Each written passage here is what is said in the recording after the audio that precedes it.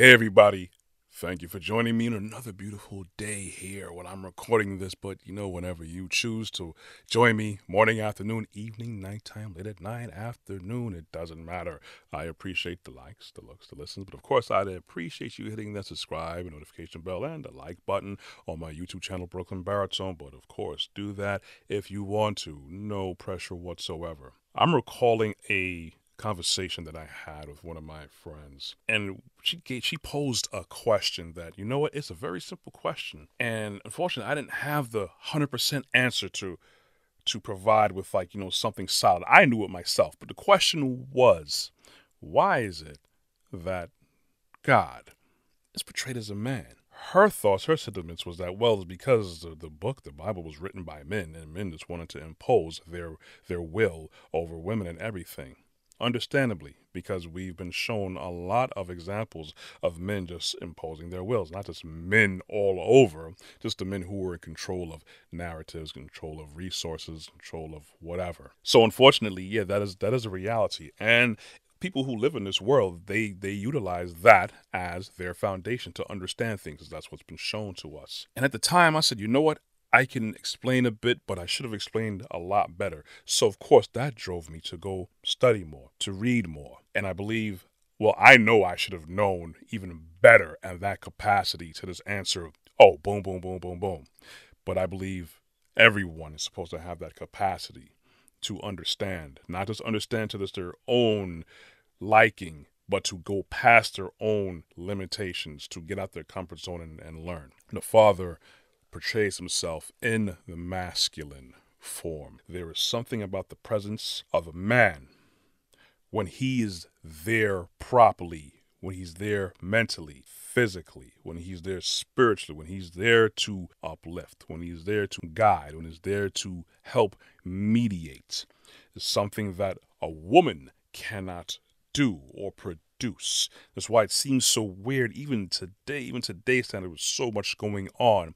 It's still not right when you see a woman trying to step into the shoes and the fulfillment of a man. The authority that a man's supposed to have, not abuse of authority, because this is what we perceive as what unfortunately is perceived as masculine, as a man establishing himself. But see, when you see a man and he's about his business and he's doing things properly, not just being a top earner. That's just kind of part of it of our society. That has nothing to do with it whatsoever. Let's get that off of the table one time. You see a man in his presence, he's confident in what he's doing, and he's focused on what he's doing, and he's looking to build up. He's looking to make sure things are secure around him. He's looking to make sure other people are good.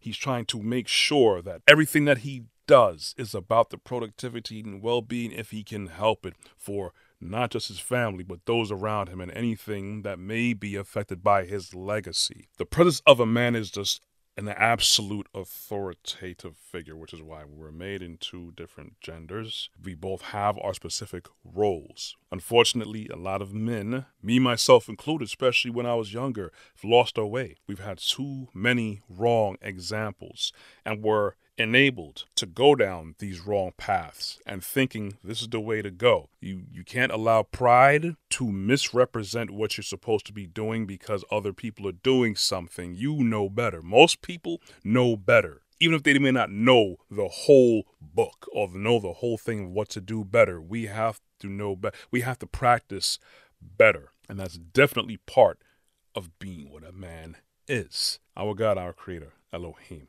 We are supposed to go to him as the authority, just like how it is supposed to be for a father. People are supposed to go to him for help, for authority, not just in just stern judgment, not callous guidance, because a lot of people think that's what you have to be. You have to be strong, but you have to be compassionate. Not saying you got to be soft. We have to look at Yeshua. Whenever we have doubt, we look at the sea. We don't look at other people. I just did another podcast about the whole red pilling thing, basically, and kind of talk about the same thing in a sense, but more focused on why the Father is in masculine form.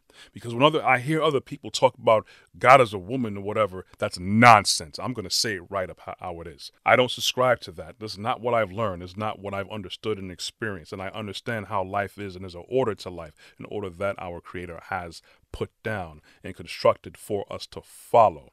It's not a woman. He's a masculine entity for us to go to for reference. And we look at Yeshua if we need to follow how we're supposed to go, how we're supposed to interact with people, how much we should know, how we should talk, how we should walk. Help everyone, not just cold, stern, hard person and stubborn. Because unfortunately, a lot of people have that as their experience with their fathers. Unfortunately, people have the flip side to that, where the father wasn't really there, could have been absentee. And doesn't mean that he left the household. He could have been there, but just not present there to give proper guidance, to uphold order, to give compassion when needed. Yeah, we have to be strong, especially now with all the things going on, but it's more so important to understand why the Father is portrayed, and he portrays himself and identifies himself as masculine, because there's something about being in a proper masculine presence that does something for everyone. Everyone will be drawn to it. We have something established. We have someone that is about their business. We have someone that is about maintaining order, maintaining fairness, maintaining proper character for everyone to follow. We need to realize that and understand that. And for me, getting asked that question and going back just to reinforce what I knew already, but it doesn't hurt. It doesn't hurt to realize I may need to learn more, and you do learn more. We never stop learning. And now I understand even more so why the Father is in a masculine form. And now I understand why the Father is how he is and wants us to be a specific way and look to him as authority, because we as men are supposed to be the proper authority, not abusive of our authority, not oppressive with our authority, but we have to make sure everything and everyone is good with proper morals, with ethics, with standards. We have to make sure everyone has the resource they need in any way, shape, or form. Speak directly. Let your yes be yes, your no's be no's. Speak properly, accordingly, respectfully with others. If things go out of whack, you best believe you have to come down and be firm.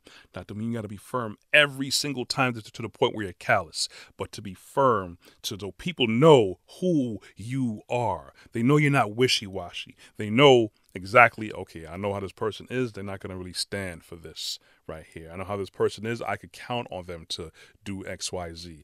This is what it means to walk with the Father and emulate who the Father is. So the Father definitely is a male, and if we do it properly, we can understand even more why we need an authoritative figure in our lives. I don't know. Hopefully I didn't confuse anyone.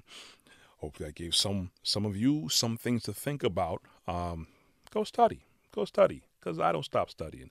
Anyways, you want to catch more of my content, go to my website at brooklynbaritone.com. I also have merchandise there. Check it out. There's something there for everyone. You can check out my YouTube channel, Brooklyn Baritone. I'm on LinkedIn under Corey Ashley. I'm also on Instagram and Facebook.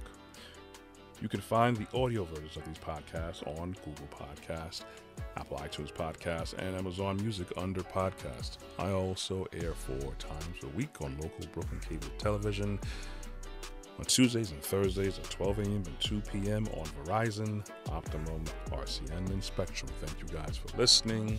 Hopefully I didn't drive you away, but anyways, something to think about. Anyways, walk good. You'll hear from me.